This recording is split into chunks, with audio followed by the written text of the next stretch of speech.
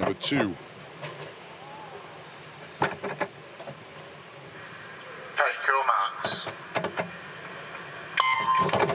Underway under breaststroke multi-class, and it's a very good start, in fact, for Blake Cochran. He's come up very nicely. Inside in lane 4, though, as you'd expect, Michel is out in front. Next to him, trying to go with him, is Rick Pendleton. Yes, Jake Michel had a flying start, but that is to be expected. He's an S14 athlete, an athlete with an intellectual disability.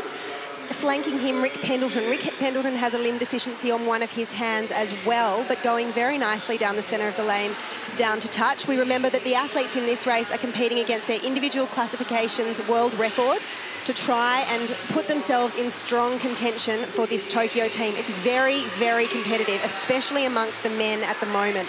But we can see here with the qualifying lines, a number of athletes ahead of them. Blake Cochran up there on the top of the screen, well ahead of his qualification line at the moment. Jake Michel's a mile in front, looks fantastic, terrific form in that breaststroke. Next to him, Diskin's also in front of his. A couple of the others are beginning to drop off. Blake Cochran, as you said, is going to qualify by a country mile, but hanging on here, Kenny. Diskin, maybe he won't. It might just beat into the wall. It does. Unlucky. But here comes Blake Cochran. Can he do the time he was hoping for? He's going to qualify, I tell you that. And we're hoping Matt Levy here, the qualifying line is catching him, but can he hold on? This is his best chance to qualify. I think he's just missed the time, Matt Levy. 1:23.57. It's so heartbreaking to see when that happens, but here's Blake Cochran. He had a fantastic swim. Let's look at his time, 1:17.26. He bettered his time from this morning, but not quite under the 1:17 he was hoping for, maybe in a few weeks' time in Tokyo. And unfortunately, in lane 1 rather, Joel Mundy's not going to qualify. Ahmed Kelly is already, you would think, in the frame to go to Tokyo. He's already posted a couple of qualifying times. You would think he'll be going. Doesn't qualify here tonight, though. Yes, the times here are very competitive. Ahmed Kelly's qualifying time was 1:46.72, and he's posted a 1:56, so not made a qualifying time here. But as we said, he did post a qualifying time in the 150 individual medley earlier in the week. Once selected, it's about quota places. The country has to win a bed in the village, and then you get the right to fill that bed, and you fill that how you select your team. Once there, though, if you've qualified in one race, of course you can swim in the others. That's exactly right. So we'll expect to see some of the athletes, perhaps Ahmed will, if he's selected, will swim in this event come Tokyo. Also, of course, there are relay medleys, and so we field people, and we might have different people swimming in the heat versus the final to rest people depending on their program.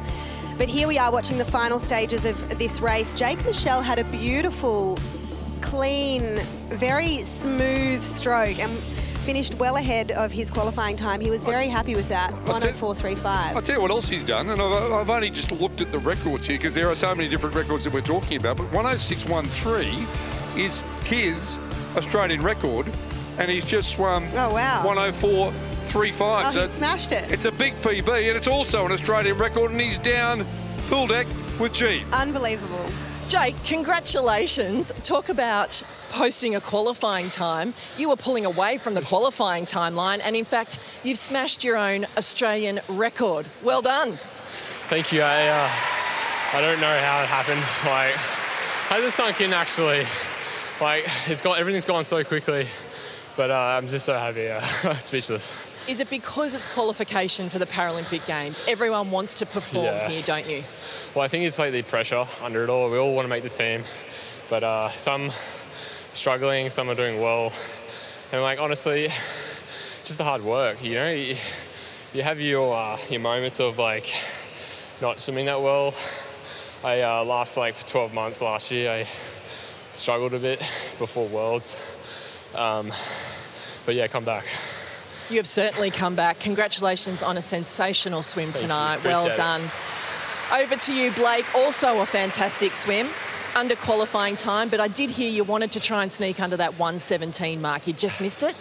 Yeah, I've only ever done that once in my career way back in 2015, and I mean, the body's feeling pretty fresh, and I was hoping for a pretty good time, so I was going for that 16 tonight, and I think I lost it in the final 2 metres, a bit long on the touch, but I mean, fuel in the tank and save that one for Tokyo.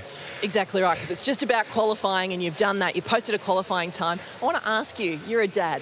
How does that change everything when you're out here swimming for yourself? Are you thinking about, I'm doing this for the kids as well?